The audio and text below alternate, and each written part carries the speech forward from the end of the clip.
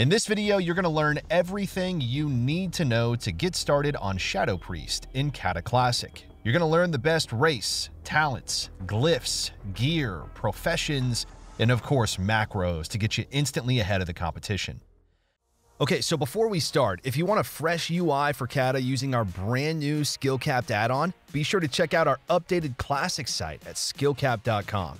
We've got literally everything you need to make sure you don't fall behind in the latest expansion, including specialized guides at your fingertips from Rank 1 players, which will teach you exactly what you need to master your class. From maximizing damage to mastering CC and more, everything is covered. And while everyone else is going to be slowly figuring everything out themselves, you can skip this process with Skill-Capped, quickly putting you ahead of the competition.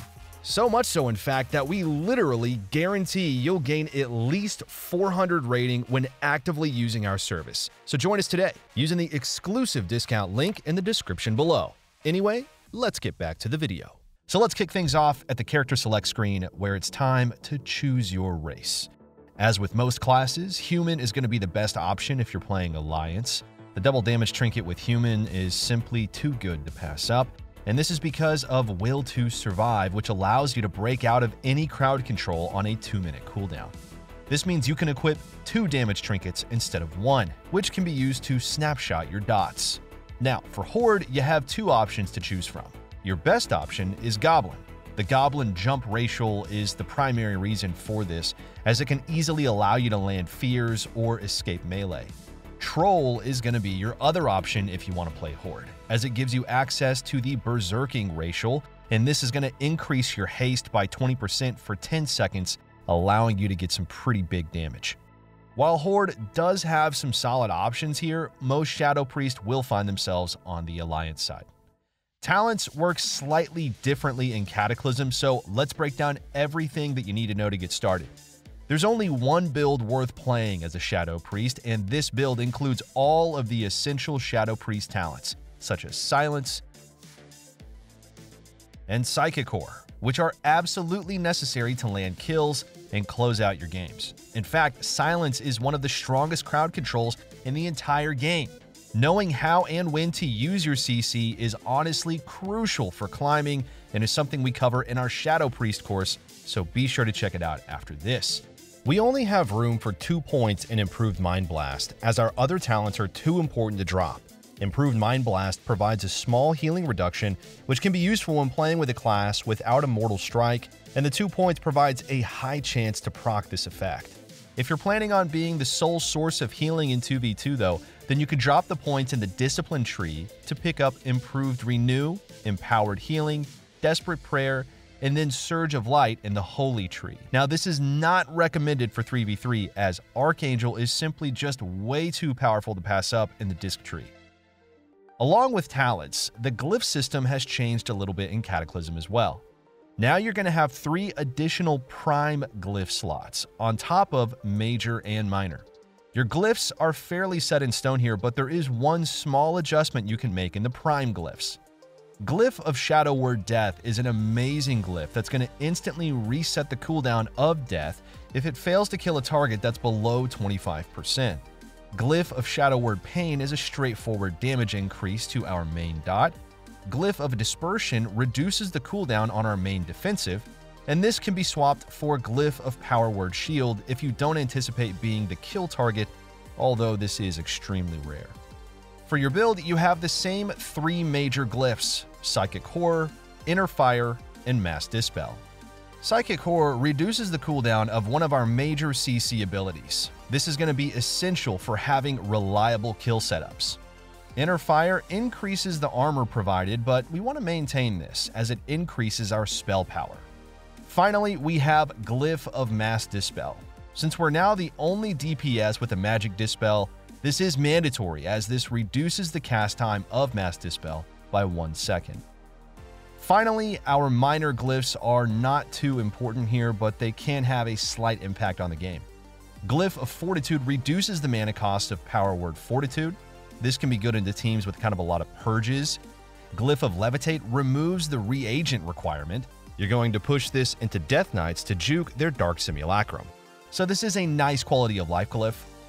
And finally, we have Glyph of Shadow Fiend, and this is going to give 5% mana back if Shadow Fiend dies early.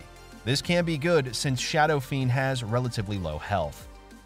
Alright, so next up, let's go over your best in-slot gear for Season 9. First up, let's go over stat priority. You'll then want as much intellect as possible. You'll naturally acquire this through your gear though.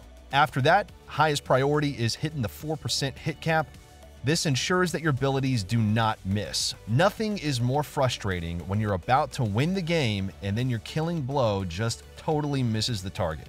The good news is that you don't really need to go out of your way to get hit, since we get hit from Spirit. You'll then need 195 spell penetration. This is going to ensure that your spells don't miss.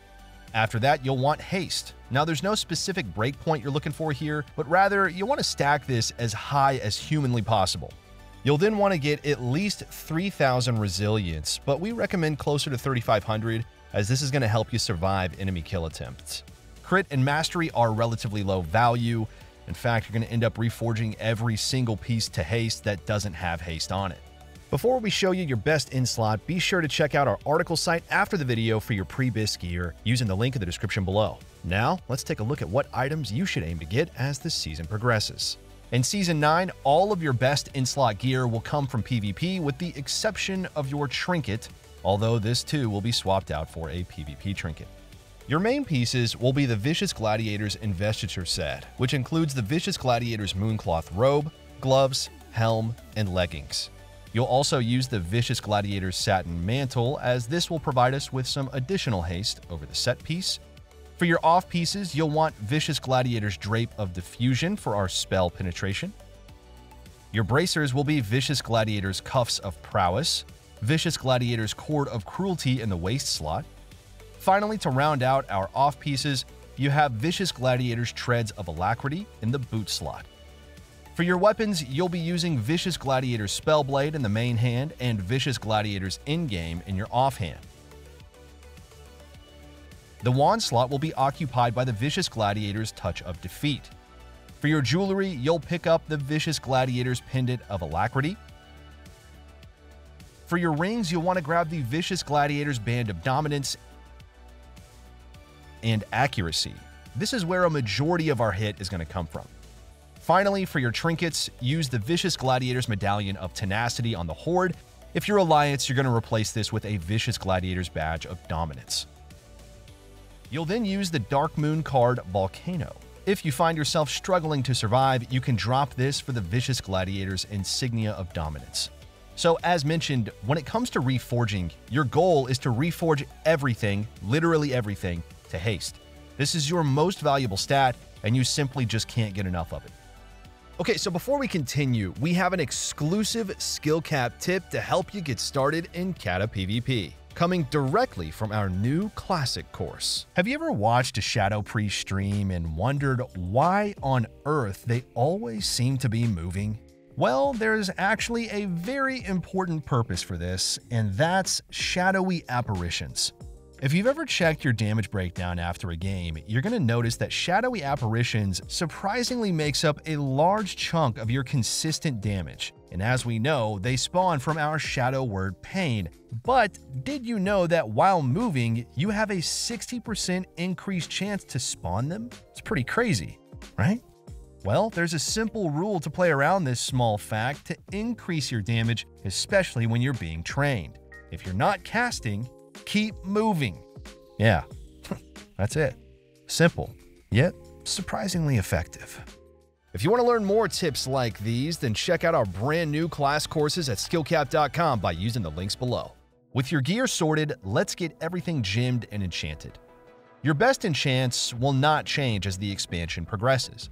Your helmet enchant, Arcanum of Vicious Intellect, comes from PvP, so it's going to be relatively easy to obtain. Your second enchant is Greater Inscription of Vicious Intellect for your shoulders. This too comes from PvP. Then head to the auction house, where you'll then pick up the rest of your enchants. For the chest, you can either do Peerless Stats or Mighty Resilience. Mighty Resilience helps to increase your survivability, but in comps where you might not be the target, the extra damage from Peerless Stats will be beneficial. You'll then grab Mighty Intellect for your bracers, Haste for your gloves, Lava Walker for your boots. We recommend Tailoring for your profession, which means your cloak will be enchanted with Light Weave embroidery. This is mandatory if you're really trying to push on Priest. For the remaining slots, embellish your legs with powerful Ghostly Spell Thread, and then put Power Torrent on your main hand and Superior Intellect on your offhand. Finally, don't forget to get an Eben Steel belt buckle for an extra gem slot. And speaking of which, let's get things gemmed. For your meta socket, you're going to be slotting in a Burning Shadow Spirit Diamond. This will provide you with some intellect and increase the amount of damage that your critical strikes deal. In your red slots, you have a couple of options here. You can use Brilliant Inferno Ruby for more damage, or you can use Willful Ember Topaz for a little more tankiness. In your blue slots, you need to be using Purified Demon's Eye. This gives us Spirit for our hit, along with a little bit of intellect for damage. And then in yellow sockets, put 3 Mystic Chimera's Eye for more resilience and durability. Any remaining yellow slots can be slotted with Willful Ember Topaz. Professions will matter once more in Cataclysm, and there is a few choices for you. You're going to want to go Jewel Crafting and Tailoring. Your first default pick is Tailoring for Lightweave Embroidery. This enchant provides a massive spell power buff, which we can snapshot with our dots, and this can be crucial for landing kills during important windows, or we can save our CC for this proc.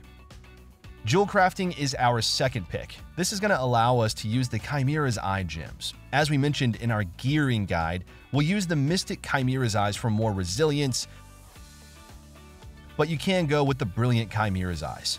This reduces our survivability quite a bit, but if you're confident you're not going to be targeted, then this can be a good option for some additional damage. You do have the option of going blacksmithing as an alternative, and this is going to allow you to add a socket to your bracer and gloves. It's technically slightly less stats in Season 9, but it will be more stats in the later seasons when we have access to epic gems. Finally, let's wrap things up with every macro you'll need to be competitive in PvP. First up, you want focus macros for Silence, Psychic Horror, and Dispel Magic. These are your main forms of CC, so you want to be able to reliably and quickly CC the healer during your damage windows. Dispel Magic is good to remove important buffs such as Enervate. If you're looking to elevate your macros, you can take these and turn them into Arena 1-2-3 macros for Psychic Horror and Silence. This is going to give you the most control and speed if you can afford the keybind space. Now for your Shadow Fiend, you should have a macro that automatically makes your pet attack. This is going to ensure that it goes on the target that you want it to hit. You'll also want a macro to cancel your dispersion. You can't deal damage while dispersed, so once your healer has topped you off, then you can cancel this ability if it's safe to do so. Now, for your party macros, you'll want one for Leap of Faith, also referred to as Life Grip, and Fear Ward. This will allow you to quickly save your allies or prevent a fear. Now it's time for our damage macro. We simply want to pair Archangel with our damage trinket to maximize the amount of damage we deal during this window. Alright guys, that about wraps it up for this one. Before you go though, be sure to check out Skill Capped. We are the only service that dares to literally guarantee you're gonna climb at least 400 rating when actively using our service. And well, if you don't pay. Simple as that. As always though, we want to thank you all for watching, and we'll see you soon.